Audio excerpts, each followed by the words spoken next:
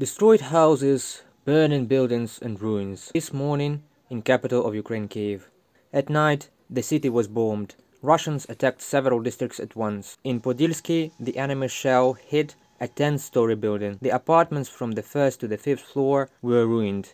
One person was hurt, and in the Svetoshino district, shells hit 2 high-rise buildings. 2 people died, 27 were rescued.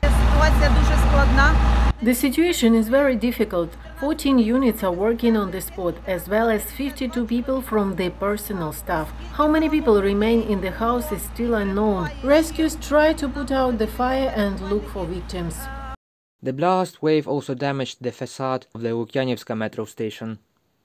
In Rubizhne, the Luhansk region, as a result of shelling, a boarding school for children, a city hospital and 3 schools were destroyed. 4 people died. Mykolaiv was also shelled last night. There were shellings, but at the moment I don't understand the exact location of damages. But I feel that the residents of Mykolaiv are getting used to shelling and start ignoring the imaginary danger. As for now, everything is calm. Russian troops and several missiles fired Kharkiv.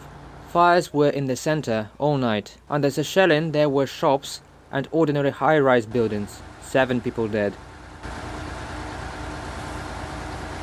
The rubble and eliminate the consequences of yesterday's airstrike on Ochtyrka continue to dismantle. Several residential buildings were completely ruined. 3 people were killed.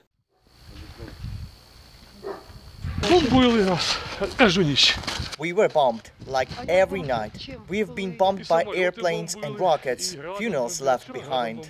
In Rivne, as a result of shelling to a TV tower, 19 people died, 9 people were injured.